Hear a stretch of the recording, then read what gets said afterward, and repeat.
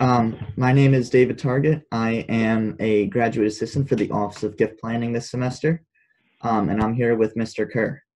So, Mr. Kerr, thank you for meeting with us today. I was wondering if No you problem. could give us a quick synopsis of your career prior to becoming a professor at St. John's University. Well, I took my undergraduate at the Alberta College of Art and Design in Canada. When I completed that, I became interested in a program that I had learned about in New York. It was a new program at that time. Now it's edging up on its 30th year, but it was illustration as visual journalism at the time, and that was of great interest to me. Some of the people who were teaching it were political illustrators. I had always been interested in that. My father was an immigrant from Northern Ireland, and I've had relatives who were basically subjugated by the English government, both in what we would now call, they called it concentration camps, but they would basically hold them indefinitely, mainly just because they may have been associated with somebody who was Irish Catholic, and they would, when they were in jail, they would send home these kerchiefs that were emblazoned with like political slogans and speaking specifically to the oppression that they were experiencing in Northern Ireland as Catholics at that time. So it probably had a deep effect on me. So I always felt that art had a potential to change opinion or to show up the facts of what was going on in the world, and that you could influence people that way. So I became very interested in that, and I thought that considering some of the instructors at this graduate program were political illustrators, that I would learn much from them, and I would have access to probably the greatest media market in the world, which is New York City. Right. From there, I was a little naive. The city I came from is not a small town, but it's not New York. Not many places are. So I just took my portfolio and walked into the New York Times. And the fellow there thought I did good drawings. I felt that they measured up to what they were currently using at that time. So he said he'd give me a call, which at the time I thought he was blowing me off, but it turns out he really was going to give me a call, and he did. And I became a staple at the New York Times. I was doing probably 3 to 5 drawings a week. Okay. And I've done probably close to 400 for the New York Times itself. Wow. What I didn't realize at that time was that other news outlets and media outlets that use political freelance work kind of refer to the Times as a gold standard for that. And so before too long, I was doing work for the Wall Street Journal, the Boston Globe, the Chicago Tribune, the LA Times, Newsweek, Newsday, Der Spiegel. As soon as the market opened up because of computers, because you used to have to be local, right, but when the computers opened it up, you were no longer had to be local. So as it turns out, I was producing about 600 drawings a year. Awesome. And that's how I made my living for probably about 10, 12 years. Often in terms of academics, though I held a graduate degree, I really wasn't, I did teach a little bit sort of as an adjunct, teaching really basic stuff like figure drawing and pen and ink and things like that. But it wasn't a full-time thing for me. I was asked because they knew of my work as a political illustrator.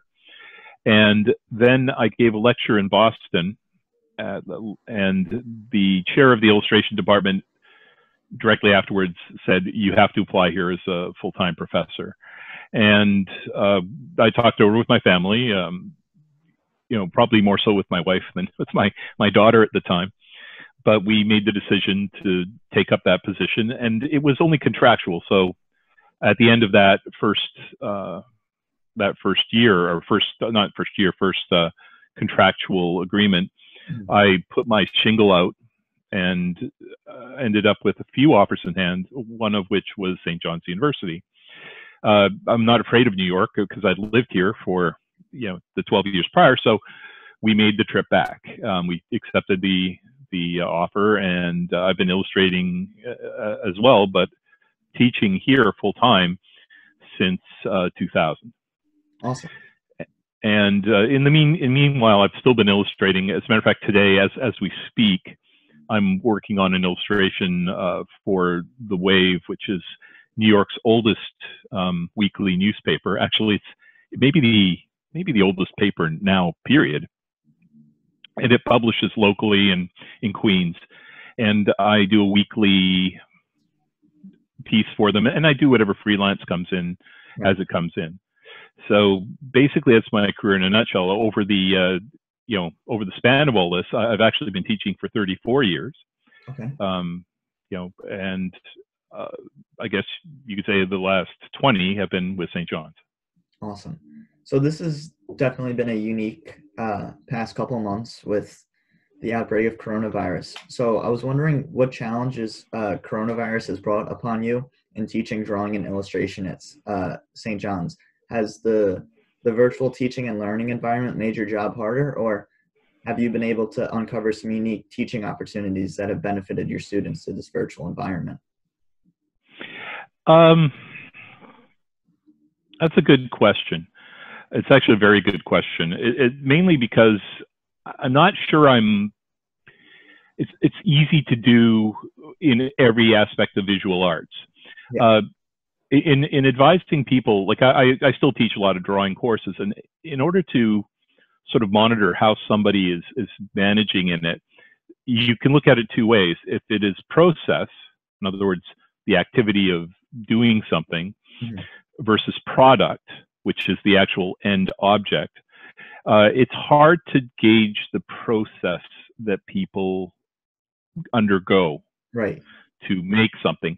So when you're drawing, there's many ways you could draw. You could lay out a grid and create a rendering, and I don't think in that instance you would need somebody to oversee what it was you're doing. But if you're, on the other hand, trying to get somebody to make observational drawings and do it efficiently and as because it's a complex undertaking, to get them to do that, then you have to kind of watch them, guide them as they go, which means you have to be in orbit. So even now, I'm teaching figure drawing and anatomy right now, and there's the issue of having models. There is the issue of being socially distanced when you have to sort of go in orbit behind the students, and also there's space issues. I think St. John's has done commendably. As a matter of fact, I'll just go right out. They've done very well. They've provided enough space for social distancing. They have provided a lot of lead time. It's more work, but I see the students progressing, and they're getting the material down, and that's terrific. For non-majors who I occasionally teach,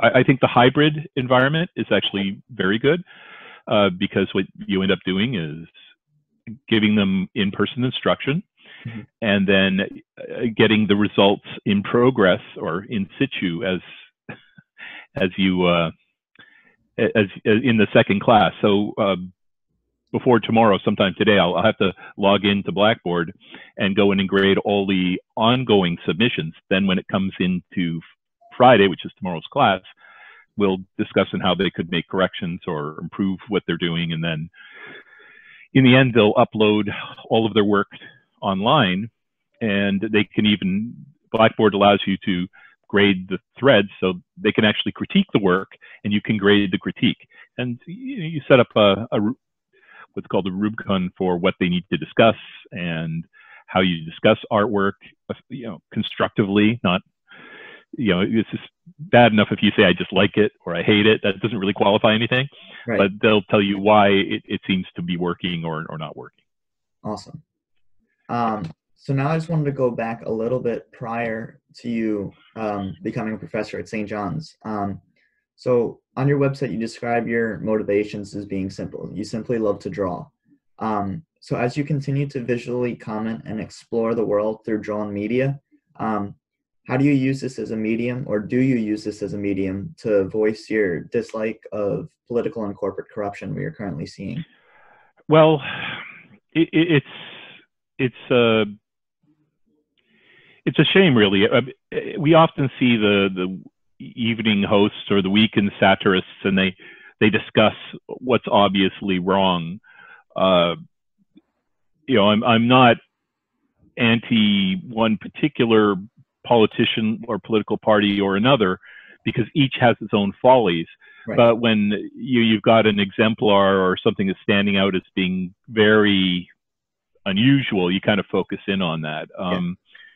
So in terms of responding to it, you're kind of a receiver. You're kind of like the when the pitcher is pitching, that's what society is doing, and you're the catcher. So you catch it, and then you're like, okay, that didn't come in too good, and you hand it to the umpire, and you say, what do you think about it? Let's draw a picture about this. Right. And that's kind of what's happening. There's a lot of low-hanging fruit these days with the president. We'll say as many awkward and strange things as a political figure can, but he's not alone. He's not alone. They're all caught up in various degrees of hypocrisy or various degrees of misinformation. What motivates me is that a lot of times, and it's getting, I think, a little more difficult these days, is to proffer an opinion. Opinion has to be very carefully considered. It can go sideways really quickly if you offend the wrong people. You might even say these days that political illustration might be one of the most difficult of points of views, because you've got ongoing things with cancel culture and that kind of thing. But for me, I think you just take a look at who's doing right by the people. I think it's important for everybody to be aware of their environment and who is controlling things and how you can speak back to that. And I think if I were to tell anybody, I wouldn't have any regrets of anything I've put out. Yeah. I tend to come from a sort of central neutral place. If something was good, I would, and I don't usually cheerlead. That's the other kind of odd thing about political art. I don't cheerlead for anybody. I don't champion one point of view or the other. Right. But if somebody goes out of their way to, it's sort of it's like a visual criticism, and people usually understand visual criticism better than they understand verbal criticism. The best example might be Boss Tweed of Tammany Hall. Mm-hmm. There's a famous story that there was a political illustrator at the time. His name was Thomas Nast, and he would do a weekly contribution to, I believe it's the New York Herald. And in it, he would excoriate Boss Tweed, who was the political leader of New York. And somebody came in to his office and said, Boss Tweed, look what they've written about you. Mm-hmm. And his reply was, I don't care what they wrote, look what they drew. And I think that sort of gets to the crux of the power of political illustration, just like the drawings of Richard Nixon, just like the drawings of Boss Tweed, they all kind of follow the same, all the great political villains of history all get their comeuppance at the artist's pen, because we don't have to answer to them. I mean, Franco was drawn by Picasso. Hitler was excoriated visually by Hartfeld. There's an enormous history of that. Right. It's not always a safe place to be, but fortunately, people still feel that they can get that sort of work published, and they can lampoon and satirize, society and these political figures. Right. I don't know if that makes sense or not. Oh, definitely. And art can definitely, it sounds like art is a powerful medium of communication, especially in the world of politics and corporate business plans. Well, drawing especially, and if I just a brief aside, drawing, everybody does it. When you write, text, you're drawing letters. Those letters are symbols. Those symbols translate to sounds. You reinterpret them when you read them into a language. Right. And we participated in every level. The clothing you wear was drawn out by a designer. The movies that you see were all drawn out as storyboards. Right. Almost every aspect, serious aspect of our culture really has at its core drawing. I never looked at it like that, and I think that's really interesting, and maybe our alumni will take a different perspective away on the world, and that drawing is a fundamental, and illustration is a fundamental component upon which everything is built.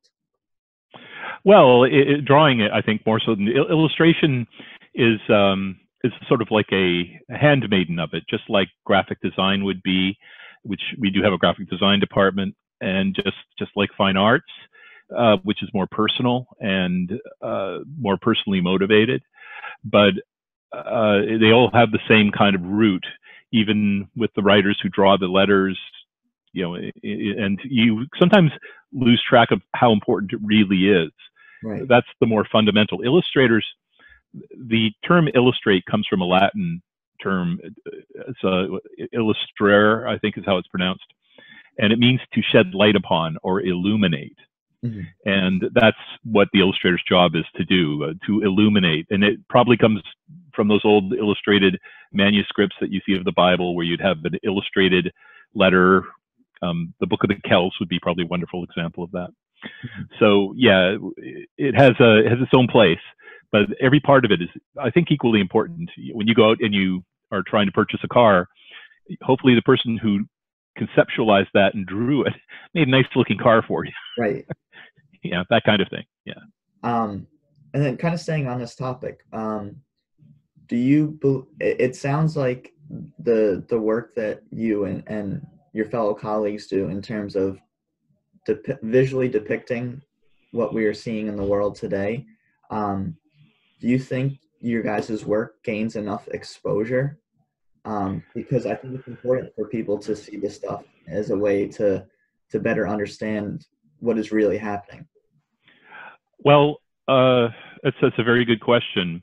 I think it is, and a little underappreciated, and it's because artists tend to toil in separate environments. I think I saw this meme on social media where they had an artist before COVID and he's in his studio working alone, an artist during COVID in his studio working alone, and there was no difference. Right. Basically, they kind of work alone. It is a little underappreciated. It's because it needs some sort of flash or notoriety to kind of come up into what we would call the active media, the news, and into magazines and things of that nature that would praise it as being very valuable. And right. Sometimes not everything that pops up into that and gets the notoriety is as wonderful as it should be these days. But I think that that's not what motivates people who make images. And it's a complicated practice. There used to be a belief that, and it's that, say you had a beautiful subject, yeah, like you had a beautiful bouquet of flowers, and you were to paint or draw this bouquet of flowers perfectly. Yeah, they would, in fact, you'd be capturing that beauty, putting it on a canvas in a still fashion or on a piece of paper, and it would retain that beauty.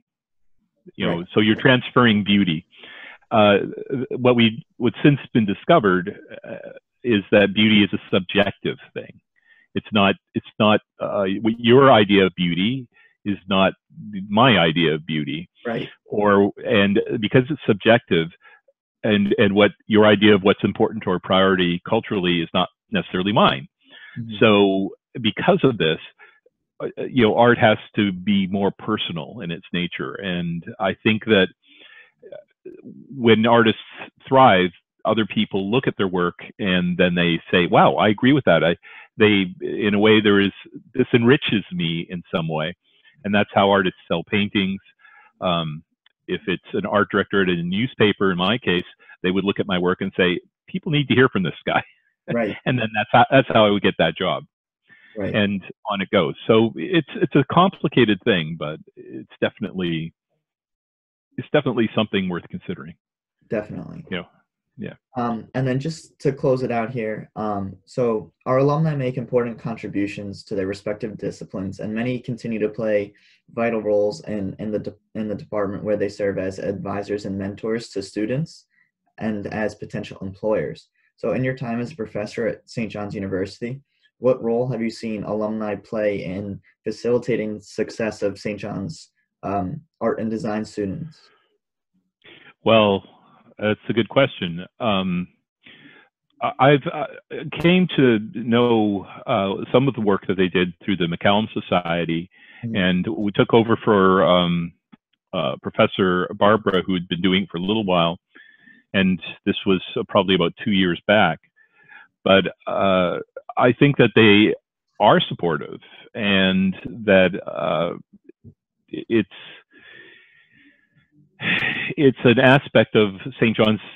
We're a little bit hidden in St. John's. St. John's is such a big university, right, that this small department, sometimes because of size, I think, isn't really as highlighted. But we do receive, I think, support, and I believe it's always appreciated and very well meant, and it actually helps students who are trying to find their way in rather difficult, because there's no guaranteed future in the arts. You kind of find your way through having the skills when you enter into it, and then what happens out there engages you. So I thought when I was graduating I might do children's books, because I like storytelling, and I thought that would be ideal for me. I like the idea of working in my studio and developing stories for kids, just because it would be kind of a nice sort of thing to do. And many of the illustrators I admired did that. Right. But I work quickly, and I seem to have an eye for the political stuff. So the newspapers instead found me. Yeah. And that's how it seems to work for everybody. Storyboard artists I know, we've had students who have gone on to work at like Marvel Studios. We've had students go on to work at magazines, in Nike, at Nickelodeon. They're all over the New York region, and they contribute greatly to, I guess, what you call our culture. Yeah, it's actually surprising when you see how we've had a few alumni shows in the past, and when you see how diverse our alumni are and all the places they tend to be, it's actually very, very amazing. Yeah, you don't even realize how that some have gone into package design, some have gone into animation. Right. Like the Rausch brothers, they won awards for their animation. It's just the fact that you had the privilege to teach them how to draw or help them along in some way is a terrific thing. And when alumni support this, they're supporting their culture. They're supporting a point of view of a direction that St. John's gives. And I don't believe it's like any other art school. I believe it allows people to sort of be more introspective and allows them more individuality. And it also doesn't issue, any, it doesn't block any, anything that might be not really promoted. Like say you wanted to pursue, anything along the idea of religious art. Right. I mean, I know of some professors who actually pursue religious art. So, and it's kind of I